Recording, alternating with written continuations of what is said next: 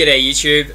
This is just a really quick, short 2-minute video to show you guys how to install Facebook Messenger on Linux Mint 15, like so, to the right here.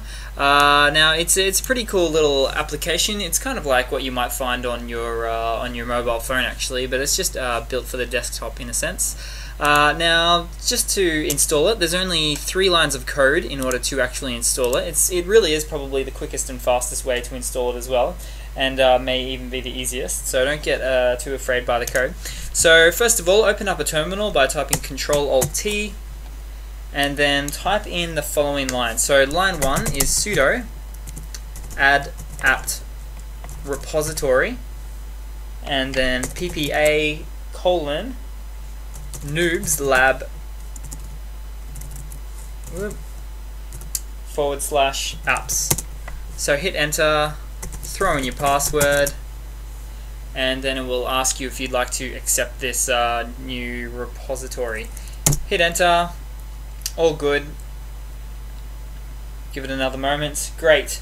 Now the second phase, or the second line, is to actually update your system with the new repository. So sudo apt-get update.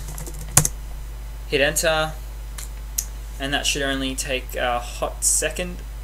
Now it might actually take a second longer than what it normally would, just because I am running on a really slow internet connection this weekend. So we'll see how much longer I have to fill in the silence with talking. 96%, not too bad.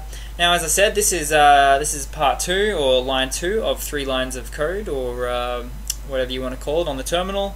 So we'll just let that one finish off for a second.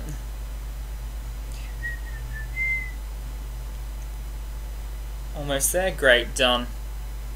Now that we've updated to add that repository into the Linux Mint 15 system, the final line of code is sudo apt-get install fbmessenger. So hit enter on that one. Now mine's already installed, as you can see to the right, so it says Facebook is already the latest or newest version.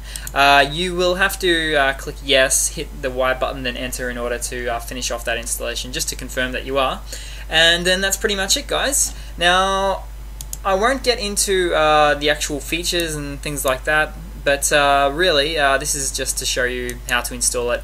You can of course type in your password, your username, all of that to get into it and check out the really cool features. It's a really great, fun, cool little app, so I really recommend it for you guys.